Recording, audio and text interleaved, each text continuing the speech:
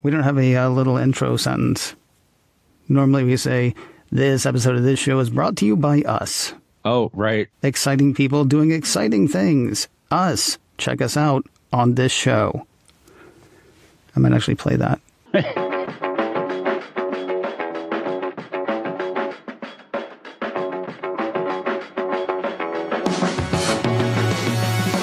Speak, friend, and enter. This is the Mac Observer's Daily Observations podcast for Monday, the 19th of September, 2022. I am your host, Ken Ray, joined today by Jeff Butts, managing editor of the Mac Observer. Greetings and salutations, sir. Hey, Ken, how are you, man? Doesn't matter. There is no time for that because we got so much stuff to cover. Second part of today's show, I'm going to let you know how I am making my old iPhone feel new this year, and I'm hoping Jeff has a tip or two for that as well. That's going to be a surprise for him. Don't tell him we're talking about that. Also, who the heck do I think I am? That's coming up a bit later, but first, lots of people actually did get or are getting new iPhones. Remind me, Mr. Butts, you are not one of them. Not yet. Okay. I wasn't terribly impressed with what Apple announced, especially not on the 14 standard models and not even on the 14 Pro. Call me crazy, but that I was really looking forward to that deep purple, and I thought they were going to have kind of a shimmering hue to it, like what they did on the 12 with the, what color was that? Now my brain's going blank, but they didn't do it. And so, unless somebody makes me an offer I can't refuse, I'm just going to hold off for at least a couple of months. Okay. A couple of months? That's like I'm just not upgrading yet. At least a couple of months. All right. Unless in my line of work with what I do, I tell myself, no, I'm not going to upgrade. And then I realize that I just can't cover the things that I'm covering without having this silly thing in my hand. I will tell you, and this may sound crazy for the first show that you and I are actually publishing, but part of me doesn't even want to talk about the new iPhones. And it's only because I think there's only one real lasting story here. And even that, I'm not sure how long the story is going to last. It's the shift this year from the consumer end of the line to the pro end of the line, which looks like a really real thing. I think last week I said that if I had ordered an iPhone 14, just the base model, that was going to be like a 6-day wait. And it turns out that's only because we were 6 days out. Before we recorded Sunday, I actually did go through and run some checks on how long it would take me to get what. So checking a 128 gigabyte deep purple, not in your honor, just because that looks hot to me. Yeah. Checking the deep purple 128 gigabyte iPhone 14 Pro unlocked, if I had ordered it Sunday, would be a wait of about 4 to 5 weeks. Now, if you bump that up to the Pro Max, you're looking at a wait of about 5 to 6 weeks. And I went through and tested different capacities, different colors, and none of that changed any of that. Your mileage may vary, because I didn't go for, what I really want is a gold 512 gigabyte. I mean, I just kind of poked around. But all the different places I poked around showed me the same thing.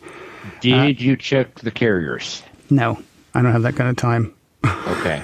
I'm on Mint, man. I'm on, and even when I wasn't on Mint, for years, I would buy my phone unlocked because I thought I might want to go to Mint or I might want to go someplace else. I might finally, get rid of the Death Star, which is what I called them at the time, and finally did. And I'm glad I made that choice. But no, I didn't check the carriers. That's, again, why I say your mileage may vary. I also didn't check Best Buy or, any other place that I might have been able to go and get one. Right. Yeah, from the Death Star, if you order the 256 gigabyte deep purple, I looked at it on Sunday just doing some research, and September 22nd to September 26th, I think is what it came back as. That's not bad. No, that's the deep purple for the Pro or Pro Max? That's the deep purple for the Pro from the Death Star. All right. Not bad. Practically no wait for iPhone 14. In fact, I would go ahead and say no wait for iPhone 14. If I had ordered on Sunday, they would have delivered it to me on Tuesday unless I was willing to pay them an extra $9 in which case they would have driven it to me from my local Apple store that day. Yep. So I could have had it yesterday, as people are hearing this on Monday, or I could just, not pay the $9 and get it on Tuesday. Or if I had felt like leaving my house, and why would you? But if I felt like leaving my house, I actually could have picked up one yesterday from my local Apple store. iPhone 14 Plus, by the way, still not moving at all from that October 7th date. And that's going to be interesting to see if it does change as we get closer to that time. I have a feeling they're not going to change it right now, even if orders were, through the roof, which nobody thinks they are. Right. I don't expect it to change at all.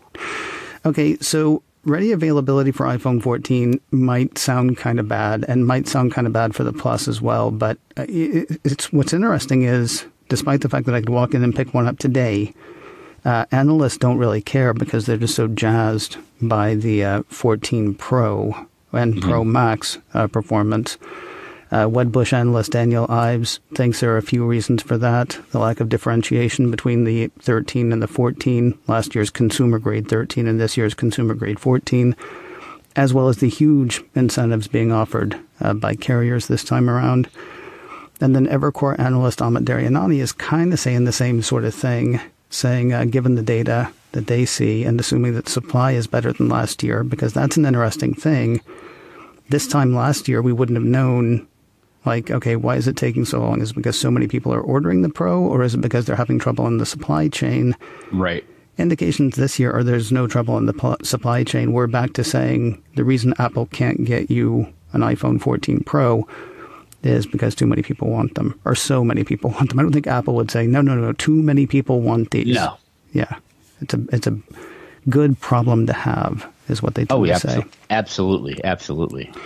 Taking a look at stuff in China, it's interesting. I got a bit nostalgic. I was reading an article in the South China Morning Post that said that there were lines out the door and around the block at stores in China, and that there were still gray market sales. There were still people who were like, you walk out of an Apple store, some guy hits you up and says, hey, I'll give you, I think it was the equivalent of like $170 over what the guy who had just come out of the Apple store just paid. Mm-hmm. It's like $170 US over retail, right? But then they would turn around and try to sell them again to somebody else for more. And it's so weird to me that works, because why wouldn't you just have pre-ordered? I could see it working over the next few weeks, maybe, because they're also looking at a 6 to 7 week, or a 6 to 7 week wait at this point. So, yeah. Although they're actually selling the iPhone 14s at a loss. Which, ouch, Yeah. If that was your business plan, not cool. No. So I had said at the start that it felt to me like the one lasting story out of all of this is the buying pattern. Is everybody moving to the Pro? And obviously not everybody has moved to the Pro, but everybody moving to the Pro. And I can't help wondering about next year's iPhone, not the phones themselves, because I know there are already lots of rumors out about the phone for next year, and I don't really care about that. What I'm curious about is, will the buying pattern stay the same? Is everybody going to buy a Pro next year?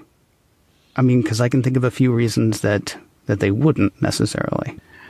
Yeah, I mean, it's going to come down to, does Apple make it a significant enough upgrade for people to finally pull the trigger on the consumer model? They didn't do that with the 14.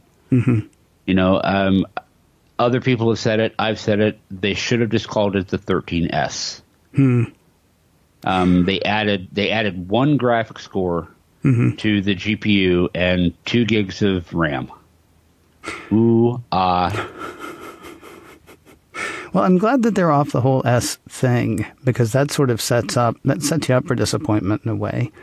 Well, yeah. I mean, the reason I'm wondering about it now is because, okay, there are lots of people on the iPhone 13 who maybe buy the consumer grade every year, but this year there was practically no difference. Maybe a little bit of difference in the color. Maybe that graphics, bump is maybe even being a little generous. I mean, there's really not enough reason to go from the 13 to 14 unless you're just somebody who always does that. But if you're somebody who always does that, chances are you were the person who was spending the extra $200 to get into the Pro phone anyway. Mm-hmm.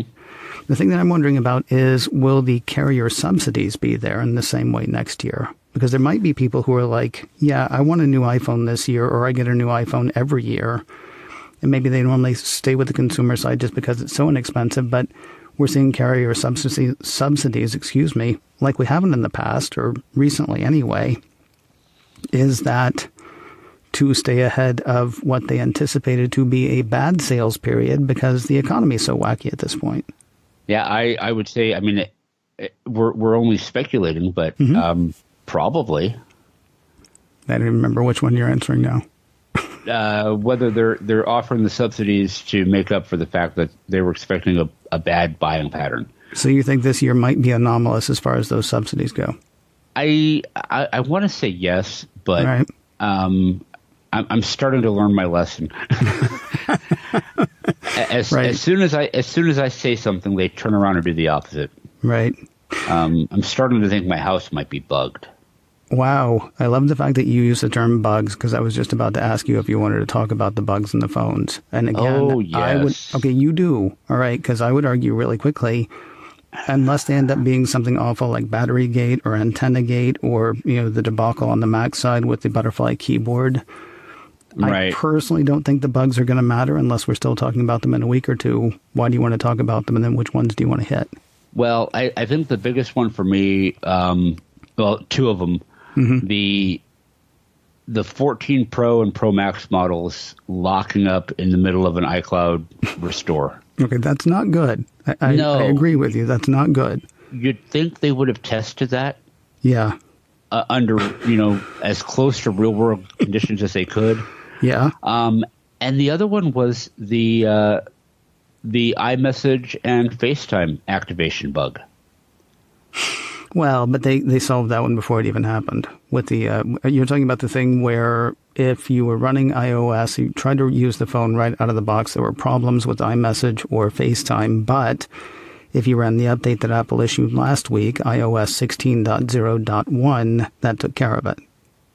Right. Yeah.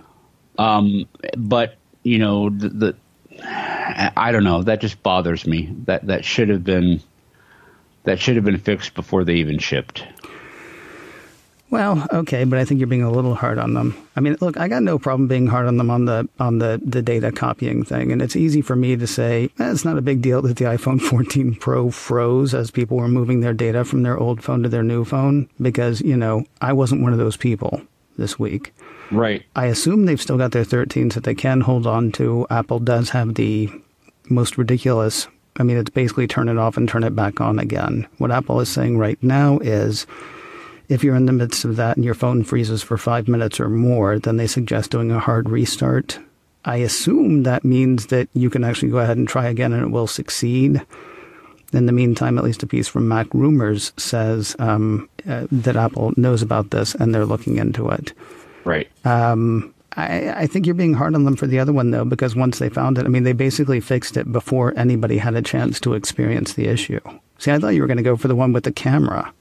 Yeah, that bothers me too. But there were people that did get bit by the iMessage and FaceTime activation bug, because not every instance did that update come through for them before they tried to activate their messages or their FaceTime. Okay, but so they had to take another workaround. I think they had to.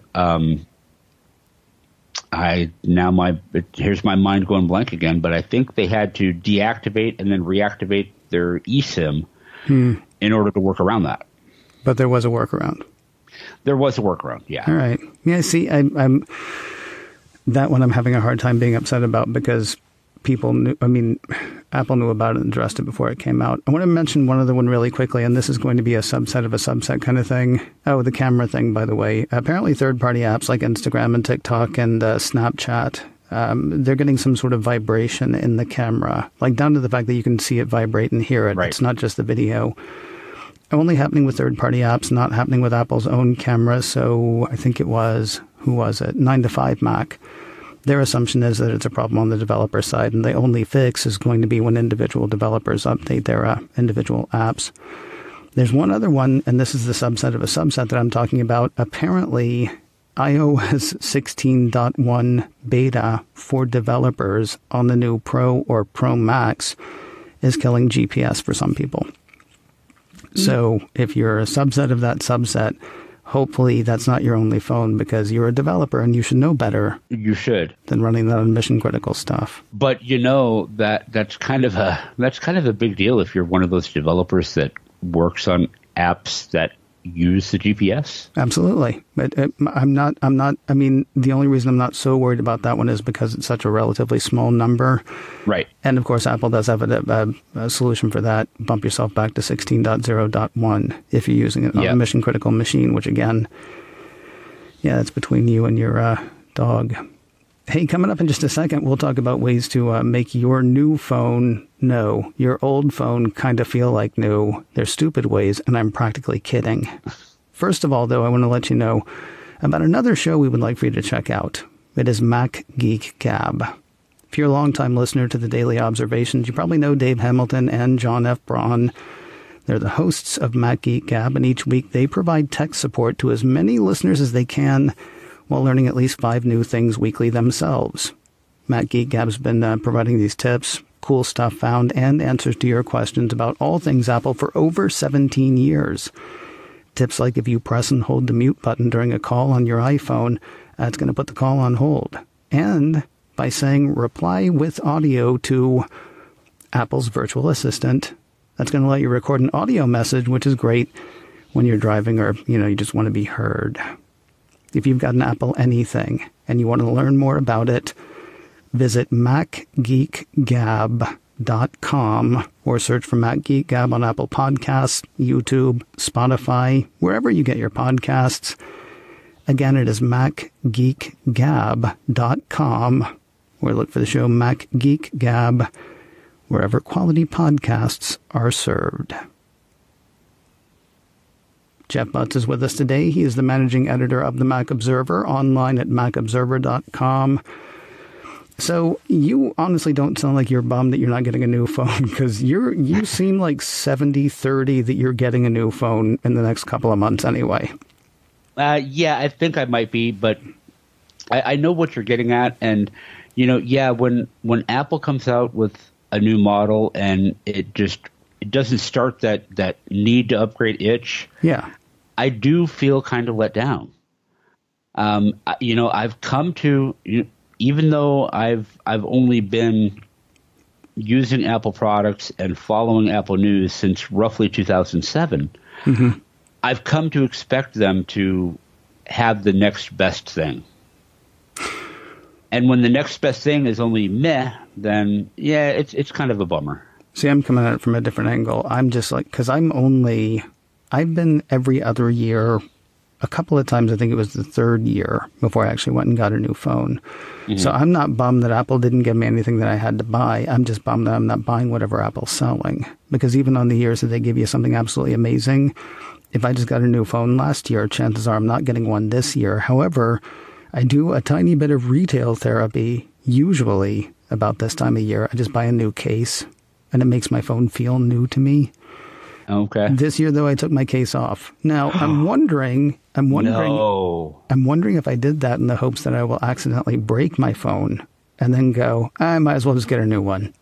If you did, you haven't been watching Apple's promo videos. Every now and then I go back and watch that video where that woman dropped it off that ride in Orlando, and the phone falls for like 15 seconds and then hits the ground and it's still recording. Well, I'm thinking of the promotional video about a month and a half ago. Yeah. Where the phone's ringing and it vibrates itself off a high top bar. And it's fine. And it's perfectly fine. Yeah. Relax, it's iPhone. Yeah, plus I've got Apple Care Plus, so that'll take care of it. And we'll see. There you go. Even so, a naked iPhone. Shame. Yeah, I'm kind of into it. I'm kind of excited by it. For the first time in years, I'm not using a case, and I feel free as the ether, my friend.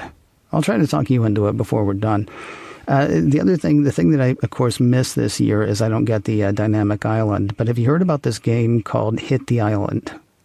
Yeah. Yeah. So Hit the Island, for people who don't know, it's kind of like a Pong game is what most of the articles I saw said.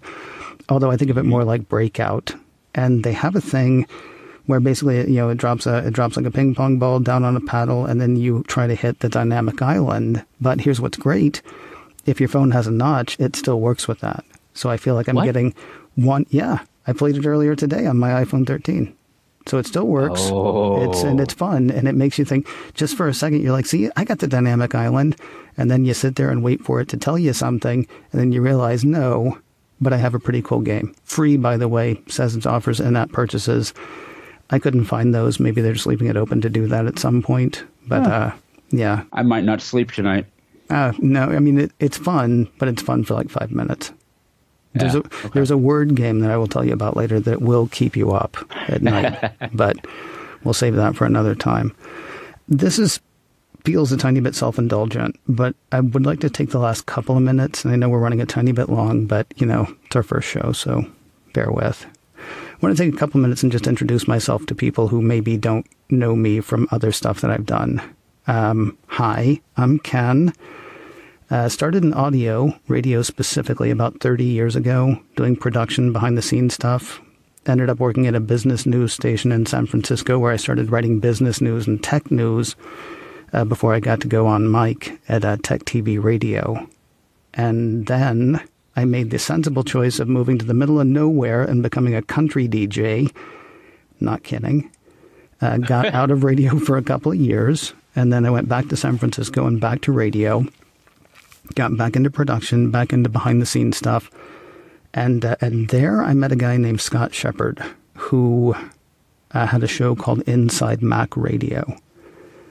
And Scott was a friend, and I started doing a daily show for him. Around the same time, I started working with a financial analyst named Rob Black on both his radio show and his television show, all focused on business and investing. And so everything that I've done has always come from sort of the business side of things and the Wall Street side of things. Scott and I parted ways after about a year on Inside Mac, and then in January of 2006, I started macOS Ken. That is a daily Apple News show and news related to Apple News that turns 17 next January, which, if you do the math, is a lot of time talking to myself about Apple. Though there has been a lot of other stuff that I've done in there, talking to other friends and other acquaintances and other people about Apple as well. Now, what's interesting, I don't know if you know this, Jeff, I actually talked to the people behind the Daily Observations before this show even started. I don't remember how many years ago it was, but they had talked to me about possibly coming to host the show. Oh, okay. And I had a bunch of other stuff that I was working on at the time, so I could not make that work. I will say, I have known the show's original host, Jeff Gamet, for years. I've known his successor, Kelly Gamont, for years. I hope that I can call them both friends. And I will say that I am honored, and that may sound like I'm overstating it, but it's not. I am honored to be able to follow along behind what they did and see what we can do next. Yeah. So I do want to say thanks to the people at the Mac Observer for giving me this opportunity. Like everything I have ever done, I have no idea how it's going to go, but I feel good about it, So, yeah, you and I probably won't always agree, but, it'd be boring if you listen to only people you agreed with anyway. I am glad you're listening. I hope you'll continue listening, and I look forward to spending as much time with you as you want to spend with me. So there we go.